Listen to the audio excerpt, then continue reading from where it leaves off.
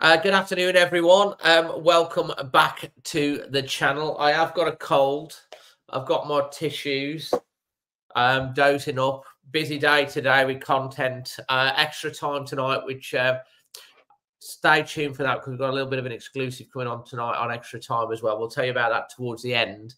But our chairman, Mr. Jeff Shi, has dropped a statement this afternoon in regards to the VAR, and in homage to that, I'm wearing the VAR t-shirt. VAR error apology repeat. I'll show you a bit more about that later. And I'm delighted to be joined by Lewis to discuss the statement from Jeff. Hi, Lewis. How are you? I'm okay, Dave. Just disappointed after the decision yesterday, but yeah, I'm all okay. Yeah, absolutely. And of course, obviously, the game, it would have been, I think a draw probably was a fair result based on our first half and West Ham's second half, but it wasn't to be. So we're going to get stuck into the statement, and then we're going to talk through this, guys. So if you've not seen it, we have it went out on the Wolves website, and we've done an article on it on the Always Wolves website as well, which I will read to you now. If you've not got alwayswolves.co.uk bookmarked, please make sure you do. But basically, Jeff Shi, his statement basically goes on to say, here's the quote: Gary, our coaching team, and all the players have done a fantastic job this season. And hopefully you can see that on the screen. Have I shared it yet? Hold on. Here we go. There we go. So this is on the alwayswolves.co.uk website, which we've done a spin on it from the statement on the Wolves website.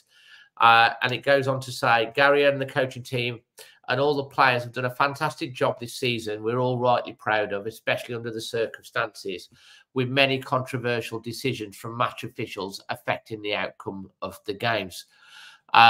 Despite a summer of change and 4 days preparation, Gary and his staff have surpassed last season's points with 8 games to go.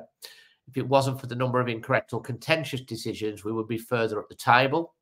For other challenges, such as injuries to key attacking players and squad depth, the club can always keep learning and progressing every season.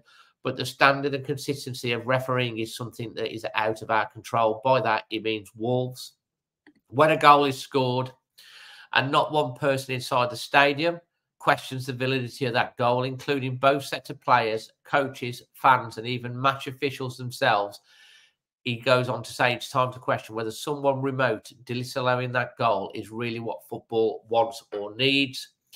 Finally, he said it's our sincere hope that the Premier League and the PGMOL recognise the importance of addressing these concerns to uphold the integrity of the competition and demonstrate why the Premier League is regarded as the best in the world, and the club will continue to support our players and coaches to keep pushing hard together with our fans to take on every remaining game with the passion and determination that's made this team a success and one that we're proud to support.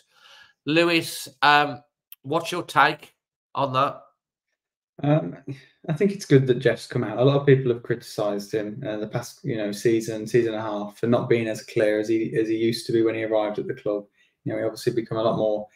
He's become a lot more distant from the fans. I think a lot of people have criticised him for that. But I think to openly come out after such a controversial decision and kind of address his support to Gary and his support for the team, it's a good thing. I don't think anyone really can criticise him for that. It's something that a lot of people have asked for a long time from him. I think it shows his commitment to Wolves still, that people have questioned also in the past. But yeah, I think for the chairman of a club to come out and actually kind of say what's going on consistently isn't right, and it's not, it's completely wrong. It shows a lot about the situation that we've had over the course of the season with VAR, especially kind of from maybe September through to December. It felt like every week there was something that went against us, or a wrong decision. We got a few apologies kind of in successive weeks, I think. And this obviously, we had a bit of a break really with VAR making a bad decision. It worked quite well generally. And then yesterday was just ridiculous. The amount of times you see goals scored when an attacking player is stood on the goalkeeper. Sometimes even a defensive player is stood in between the attacking player and the goalkeeper, to kind of stop the attacking player from blocking the goalkeeper. You know, those goals get scored every weekend and they're never really overturned. And I thought what was also interesting was the fact that it was a offside goal, that the sit was offside, and the referee went over to the monitor, whereas every other offside goal since VAR has kind of been introduced, really, I think that the referee's never gone to the monitor. So, you know, it's such a unique circumstance. You know what? That's really interesting you should say that, because Emma, obviously our producer, she said that literally about an hour ago when we were talking about it. She says, I've never known someone that's gone to the monitor for an offside decision. It's like it's offside or it's not. So, you know, we are on extra time tonight. We will go more into the game itself. Obviously, we're here to talk about the statement that is put out. But it's interesting that obviously early season, especially, we had I think they worked out 7, maybe 9 points we've lost on VAR. Let's call it 7. Yesterday, whether or not we should have been more than 1-0 up at half time, you know, if we scored more goals, then it doesn't hurt us. And we've talked about that before. But the fact of the matter is, you know, we were 1-0 up. We were 2-1 down, and we got a last-minute equaliser. And it's been disallowed. And from what Gary O'Neill, I mean, Gary O'Neill's called it scandalous. He's also confirmed that he's was asked to leave the referee's room. The assistant manager, is it the assistant manager or the goalkeeping coach has got come out on social. What's his name? Sean Derry. I think he's got a yellow card. Yeah, Sean Derry. And he's got a yellow card, and he basically came out and put a tweet out about saying it's not just a decision, but it's the arrogance of the people afterwards about it. The referee and the officials have got vehemently berated and booed as they've come off the field. I mean, Molineux yesterday, I mean, you were there, Lewis. It was, you know, some people were really losing their nut, very, very angry over that decision.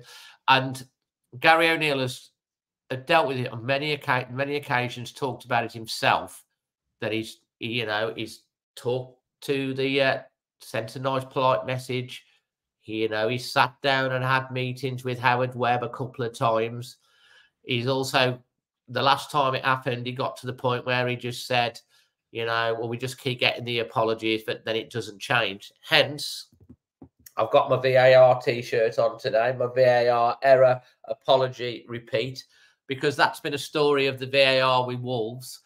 And I think the fact that Jeff, who is the chairman, who doesn't really court public, come out, you know, generally speak, the fact that it's come to the point that the chairman's made a statement, you know, the top of the club, I think it says a lot about the frustrations within the management team, within the coaching team, within the staff, the players, and all of the board and everyone at Wolves, that they feel so aggrieved at this point that it's like, well, the chairman's come out with a statement now and come across with that.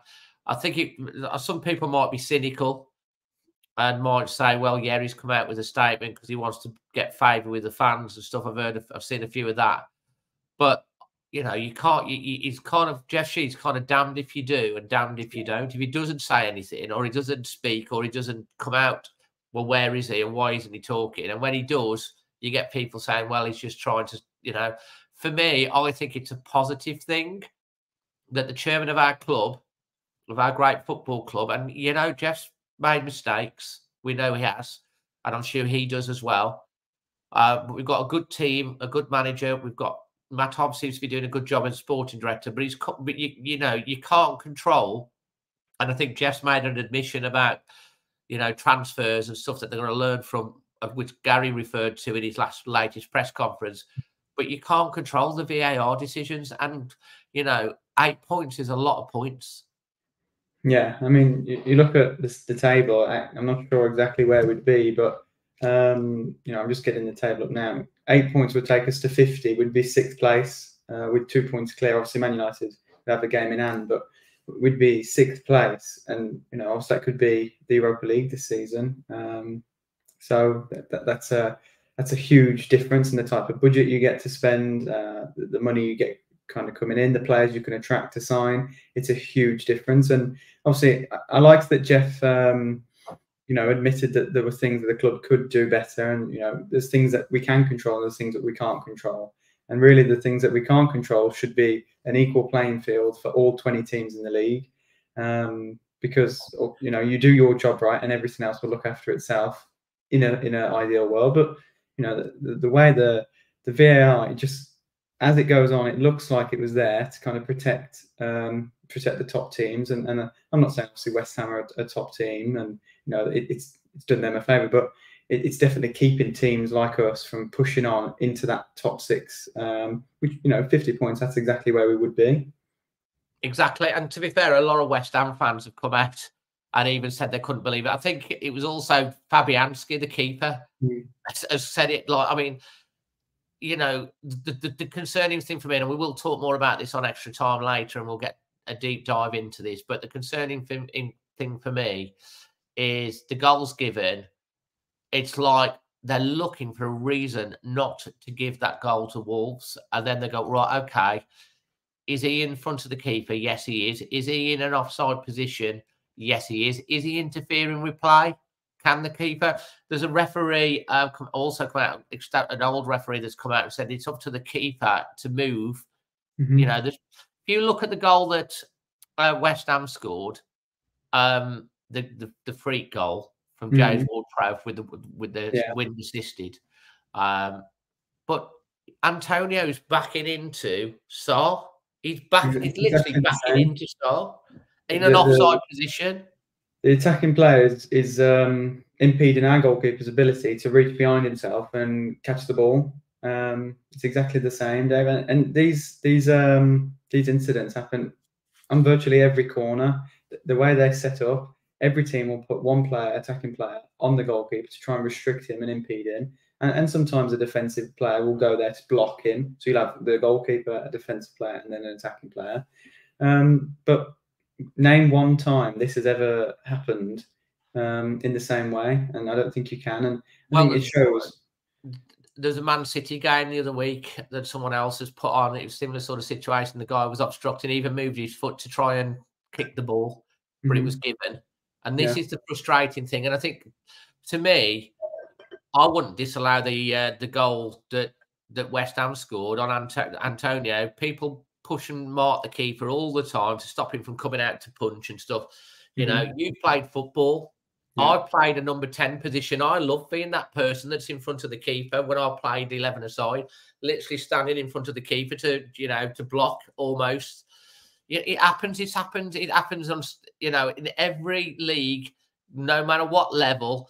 That's a tactic that's used, and that's just how it is. No one was complaining about that goal. I don't think the West Ham players were complaining about the Wolves goal. They were like, okay, it's 2-2, and the referee hasn't done it. But the thing that it is, he's gone to the monitor, and he hasn't got the strength of his own convictions to go, no, he's not getting that. They put on the screen a still image of it. Well, when he's heading, but the ball goes into the bottom corner. The keeper's not even going to get there, even if he had arms. Yeah. I mean, in the chat, guys, I'm really interested to see from you guys. I mean, there's 122 of you watching this live. I'd like to see, first of all, one thumbs up if you.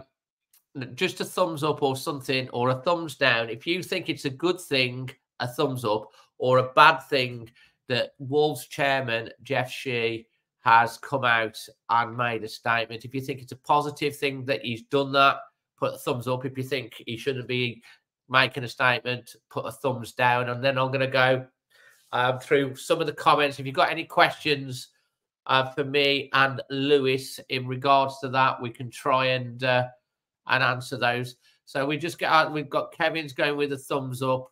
Andrew's already going for it. We've got Kevin with the thumbs up as well. Let's have a look at some of the comments, Lewis, that we've got going down here. Rules state you cannot be offside from a corner. Well, you can't be offside from a corner when it's kicked because it's a dead ball and everyone's in front of the ball. But when the header comes in, then obviously it's the next phase of play. You know, you can have, he's slightly behind. So, you know, what else we've got here? Wolves S1 not offside.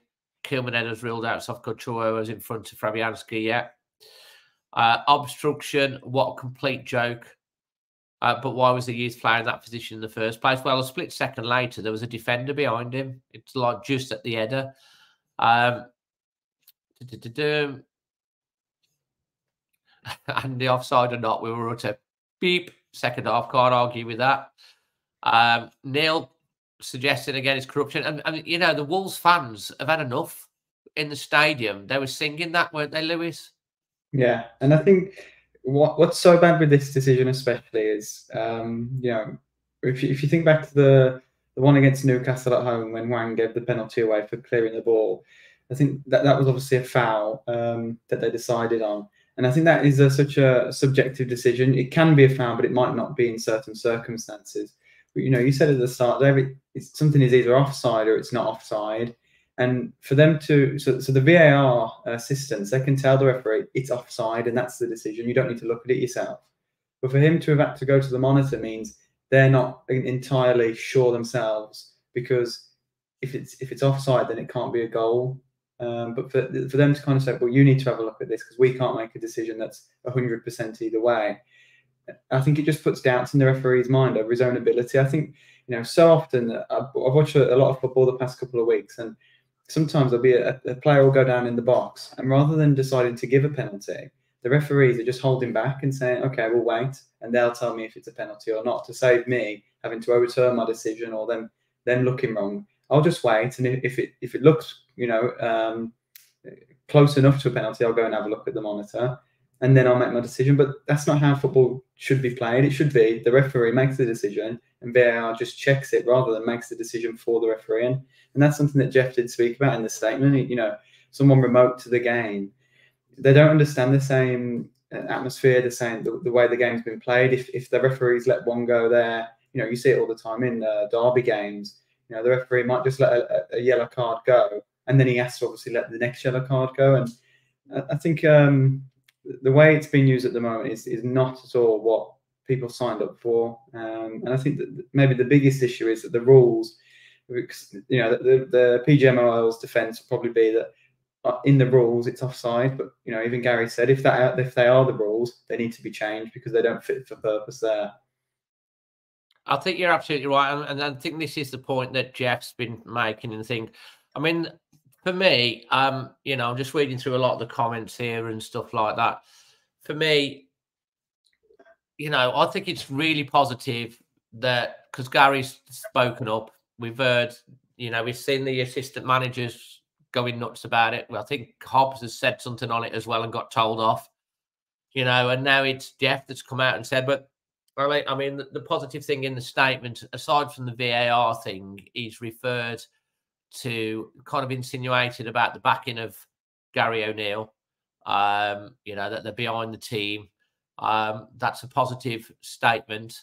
And the fact that how well he's done. So Jeff's come out in that statement as well. And if you haven't seen it, because I know a few of you said, I'll just put it back up on the screen for you now. This is on the alwayswolves.co.uk website. So it came out first on Wolves, but I will share the statement again for you here. So this is on alwayswolves.co.uk, statement from Wolves Chairman Jeff Shi, referring to what it is. And this is, as Emma's put, the main statement. Again, as you can see here, he's talking about how well Gary and the team and the players have done. And referring to how he's coming in at short notice, but also referring to the incorrect contentious decisions, we would be further up in the table. The other thing which was interesting and referred to, and I highlight it there. Hopefully you can. Oh, it's not even on the screen again. I need to keep doing that. I'm highlighting it there for you. One of the other things that he's referred to for the other challenges, such as injuries to key attacking players or squad depth, the club can always keep learning and progressing every season. But for the standard and consistency of refereeing, something out of our control. And then obviously he's gone down to talk about not one person in the stadium, questioned the validity. And if you were wondering about the bit to Gary, that's at the top there.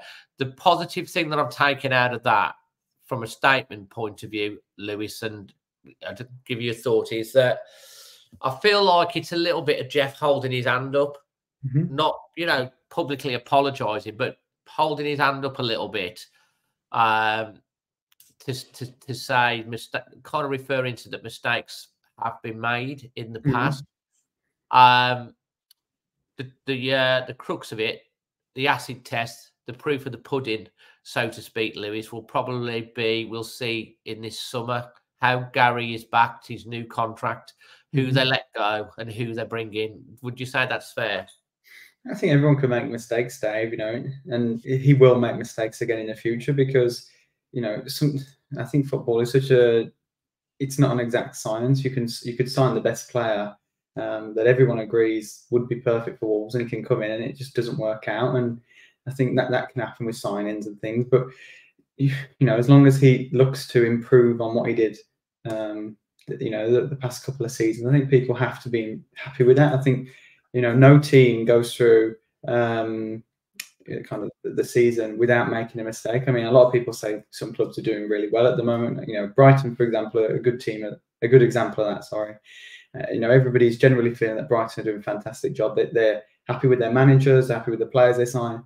But at the moment, you know, they're only in a good moment, I would say. I think, you know, hopefully for them it will continue. If you're a Brighton fan, you want it to continue for as long as you can. But, you know, a couple of mistakes and that could easily, you know, begin to falter, and, you know, you start to struggle and you start to ask questions of the board themselves there. And I think if Jeff, you know, obviously he's come out and he's kind of admitted that there has been things that haven't gone as well as he would have liked this season.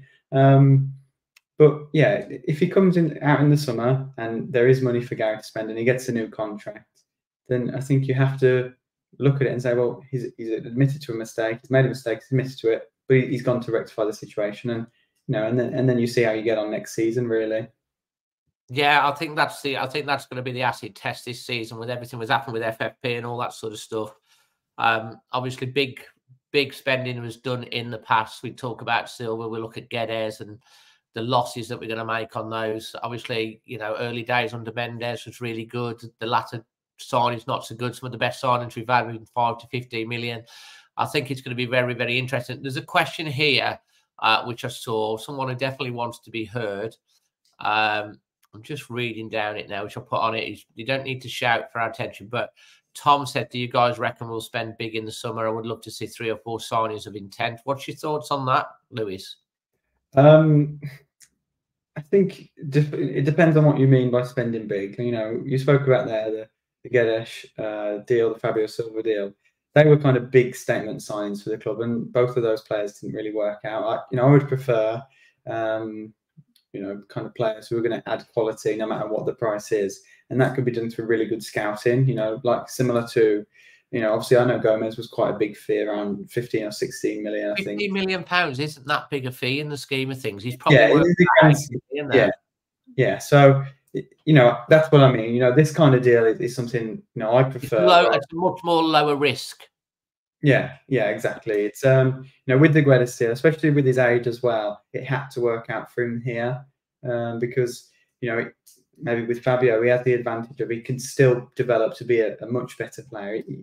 It's looking unlikely that he'll do that in England, but he, you know, when he went on loan to Eindhoven and Anderlecht, he looked like a really good player. So I think, yeah, this kind of deal is something I would prefer a lot. But I think we definitely need depth, and you know, I would imagine that the scenario for Gary will be that the board give him maybe £30 million, and then they say you'll get 80% of whatever we make in transfer sales. So obviously 30 million is not a huge amount, but it is looking like we're going to sell a few players. and 80% is quite a big portion, especially if you're selling players like Neto for maybe 40 or 50 million upwards. Aït-Nouri too. Obviously, that they're big losses to lose in the squad, but you have a lot of money there to go and reinvest. I think that would be the perfect situation financially for me. Do you think, though, that Aït-Nouri personally is one I wouldn't want to sell? Neto, we love Neto, but like he's only on the pitch half the time. Neto in full form is an £80 million player, but with the injuries, it might drop its value a bit. Do you think the Wolves fans would accept selling more than one of our star assets this year? Yeah, and I think the tough thing about this is, Dave, at the moment, the players are really motivated. Aït-Nouri will be really motivated to play consistently, for the club as well, but he'll also be aware that there's interest in him, and he'll be motivated to play well because of that interest. And I think if there was offers there and the club were unreasonable, it could be easily, you could easily upset the player. And then the Aït-Nouri you get next season, if you don't allow him to go and there was interest, is not the same Aït-Nouri that you had this season. And that'd be a big shame to miss out on that opportunity for the club. I think, the Aït-Nouri we have at the moment is a really special one. But if the summer goes the way I expect it to, and there is offer and that there are offers and there is interest, and you don't let kind of explore that into it to the full extent, you might not have the same Aït-Nouri, and that would be more damaging to the squad than taking some money and reinvesting it on two players. Okay, then we're just coming up towards the last 5 minutes of this statement. Aït-Nouri, you're sporting director of Wolves. I don't see why you can't be one day. It's an aspiration of yours of something that you've got a real interest in. I know you do a lot of following on players around Europe and stuff like that. You do a lot of research and analysing of all these sort of things. But Aït-Nouri, for you, if you're Wolves chair and Wolves sporting director, what's the price tag you're putting on his head? It's high, but it's restricted slightly because he plays as a defender. But we have seen him deployed a lot further up the pitch recently. I think he's capable of that. He's such a capable, technically capable player. He can keep the ball so well. So I would have to say it'd be upwards of 60 million if he was consistently played between now and the end of the season as an attacking player and made consistent goal involvements. I would say upwards of that, though, maybe 70, 75. Because and Neto for you? Yeah, I think Neto is it's a slightly different one. Like you said, on his day, he is an £80 million player to us because of his contract situation as well. But clubs will look at the injury and say, well, we can't really justify that money on someone who's only going to be available for 50% of the season. But there are teams, for example, I look at Arsenal, and the way they may see it is we don't need him 100% of the time. They would offer less because of his injuries, but they're in a position where they don't need him available every game for every minute of every game. So it could be for them, they're not really put off by the injury situation because they have other players with such good quality that would allow Neto to be missing for some games. There's a good point here from Dan Evans. Doesn't Angers have a hefty cut of it? How much did we pay for Aït-Nouri? Can you remember? I can't remember, Dave. I'll have a quick look. Yeah, because I think Dan Evans is saying there, I think there's a 50% sell on up to around about a £10 million value, but Wolves can buy out that for 10 million or something like that. Yeah, so it says 9.8 million we signed him for on a 5-year deal with an option for a further year in July 2021. So basically, he's contracted to Wolves till 2027. Yeah. So again, it puts the club in a really good position with the players' contracts because they're not under pressure to sell at a cheap price in fear of losing him for free.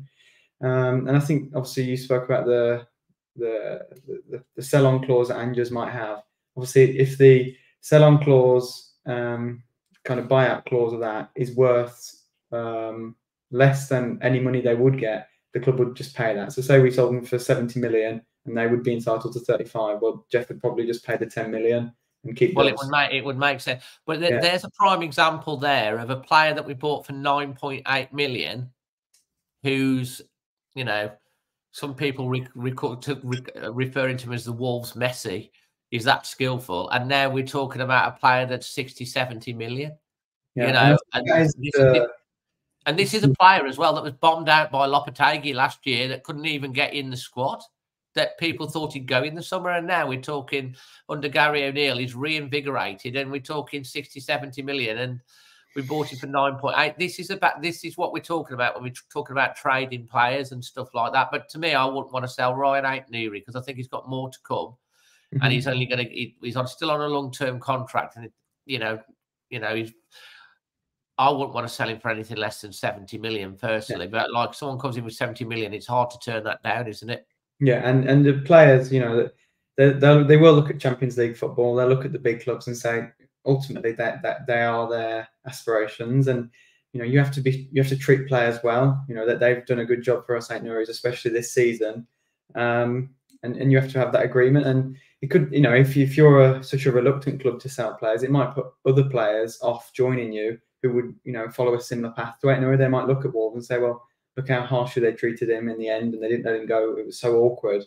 It might put players off joining Wolves. And I think it's a similar thing to, again, I spoke earlier about Brighton.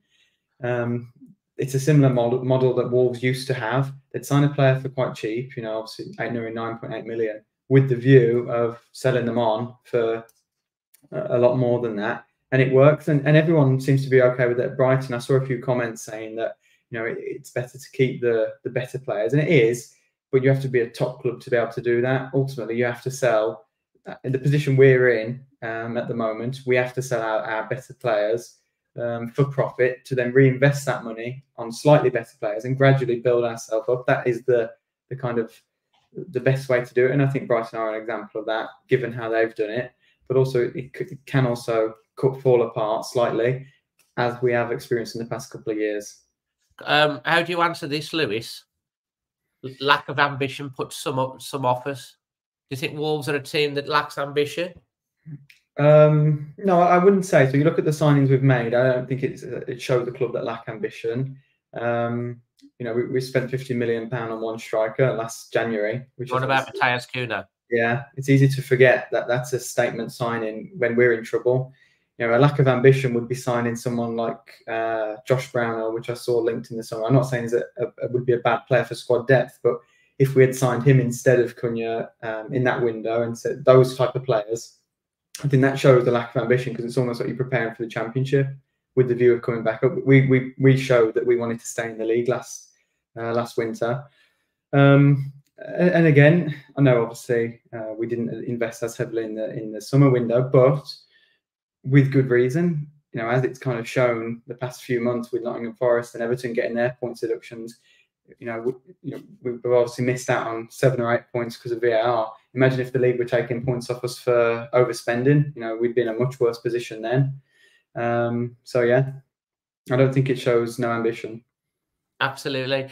Guys, just the last 5 minutes. If you've got any quick questions before we finish, whilst we've got Lewis on. The other thing is, if you want to do more of these sort of videos where I sit down with Lewis, because Lewis is someone that is incredibly knowledgeable on world football and players and stuff like that.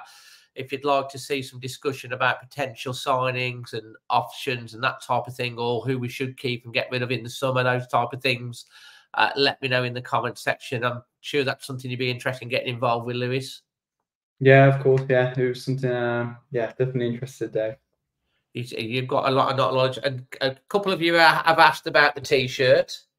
There it is. Emma did this. VAR error apology repeat. Dragged it out today. If you want one of them, it supports the channel for one, but it's also critical. I know quite a few have already got these, and when we were having all the stuff and Emma decided to put together, the link is in the description for you. Our ambition, Joe says, has got us nearly into hot water with FFP. We have ambition, just not luck. VAR and industries, we would be in Europe if they hadn't been a factor. Adrian Richards says, bang on, Lewis. Steve wants to know if you're on social media anywhere. Are you on X? No. You just do the Instagram, don't you? Yeah. Carl says, keep the videos going with Lewis. He quite likes them. So that's good. Oh yeah, hold on. Adrian Webster, at least once was on this topic discussion with Lewis, and lots of ticks. Yeah. So that's good, because I think it is quite good, because, like, you know, we do our research and stuff like that, but, you know, it's nice to have some people that have got real, you know, knowledge and depth on this sort of stuff. And that's why I asked Lewis to come on with this. Just getting back to the Jeff Shi statement again, before we finish, Lewis. Mm-hmm. How would you conclude that? How would you conclude it? I'll go back to kind of what I said at the start, Dave. A lot of people criticising him for being a bit more distant than he has been since he first arrived. I think this is coming out and supporting the club, supporting the team. It's only a positive. I don't know how he could be criticised for that, because, like you said, if he didn't come out and make a statement at least once this season, with the amount of errors VAR's had against us, you know, people would criticise him for that as well. So I think it's only a positive for me. I think it's good that he's kind of recognised his own and the club's mistakes, but also kind of committed to a policy of changing that moving forward, and just kind of coming out supporting Gary is the best thing he could have done, because we have a real good manager here again for the first time, I think, since Nuno left. It's kind of, this is the one that's worked the most, and you know, we don't want to lose him, because it's hard to find managers. You know, that they went after two. Obviously, a younger, kind of newer manager in Bruno, and more experienced, quality manager in Julian. And for the first time, we look like a club who will move forward. You know, we'll start to make those forward steps again. Absolutely. Carl says 41 likes on the video. Let's get it up to 100, guys. Hit the smash like button. Yeah, I mean, North Street again. We do know that he's a little bit anti. He says, someone gets 60 million. Do you think we'll spend it? He don't. I think they will. I think I mean, I am a half glass full person, me. You know, sometimes a happy clapper type of thing. I get angry about things and upset about things, but I do think personally that this summer is going to be such a big summer, and I for one am keeping my powder dry, because I've all along believed that if we can get through this year and we can get to this summer, there's going to be a bit of clear blue water. Matt Hobbs hasn't done a bad job. I think Jeff, you know, I think he realises that mistakes have been made. I mean, obviously the pandemic and the things that have happened, I think he's referred to that in the stuff. We had such a bad summer publicly. He spat with Lopetegui and discord with the fan base and everything last year. So much division.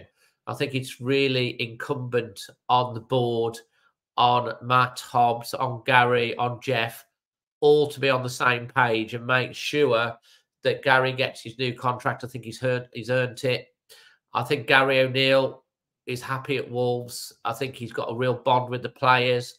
I don't think Gary, I've seen people saying, oh, he's going to go to West Ham, he's going to go here. It's like, why would he do that? You know, he'll just become a person that jumps from club to club every year. I don't think Gary O'Neill wants that reputation. Well, I was at Bournemouth, now I'm at Wolves. The year after I'm at West Ham. I think he wants to settle for 2 or 3 years and prove that he can grow and build a club, because ultimately for his career, he's still a young manager in the long term. That's going to be good if he, you know, wants to eventually go and manage, you know, a real big top 6 club, or manage, you know, a top team in Europe, or even go on to becoming a future England manager. You're not going to do that from hopping and changing. And the job he did at Bournemouth, then he's going to do a great job in the first year with Wolves, and then he starts again at another club the following year with brand new players again, and he's back to square one again. Why would he want to do that? But he needs to be backed. There's I see a lot of, obviously, about West Ham, Dave, you know, links with West Ham, because obviously he used to play there, and, you know, there's personal links for him living, you know, his family are still in London. But for me, from what I can see of the situation, West Ham owners are really happy with David Moyes. It's only the fans who are not happy. And which is bizarre. He's won a European trophy. They're in the quarterfinals of the Europa League. They're, you know, pushing Europe again this year. Okay, had they have drawn the game, we'd have been 3 points behind them, you know, and all of that. It's bizarre. But I think it's because they perceive him to play very negative football, and he just sits back, and that's, but, you know, be careful what you wish for. Yeah, people wish for Nuno to go. Yeah, exactly. Look what happened then. quite confident Gary won't go to West Ham because, you know, the fans don't pick who is the manager. It's the board, and they're happy. And yeah, it's whether he decides to stay at the end of the year. He's also said it's whether it's right for him. So he might go himself. He might be sick of it and just go, you know what?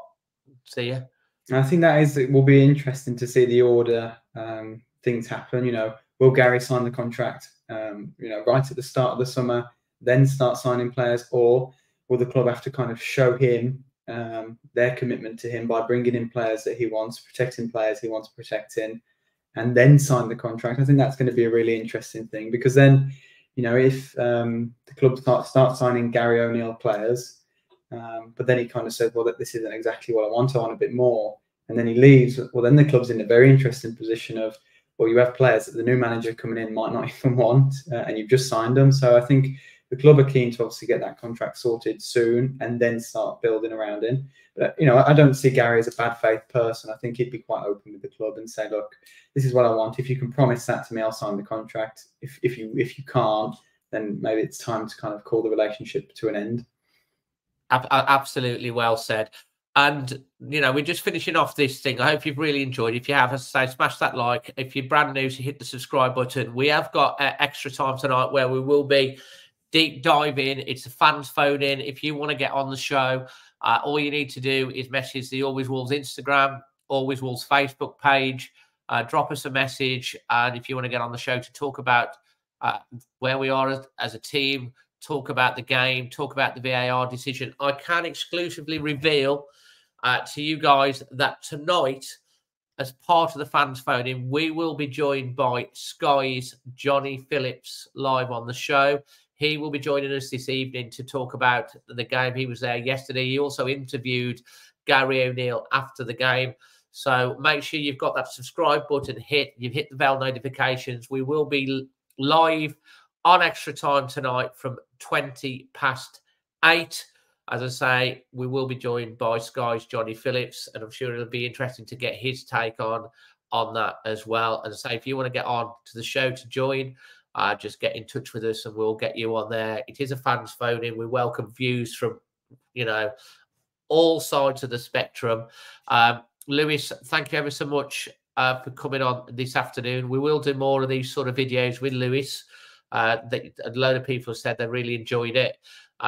If you're watching it on catch up, put it in the link in the description below, and we'll try and get this out onto podcast as well. And finally, AH here, well spoken, Lewis lad. I think that's a nice way to sum it up. Thanks ever so much for joining us, and we'll see you live on Extra Time tonight at 8:20. From myself and Lewis, until the next one, always Wolves. Always Wolves. Cheers, Dave.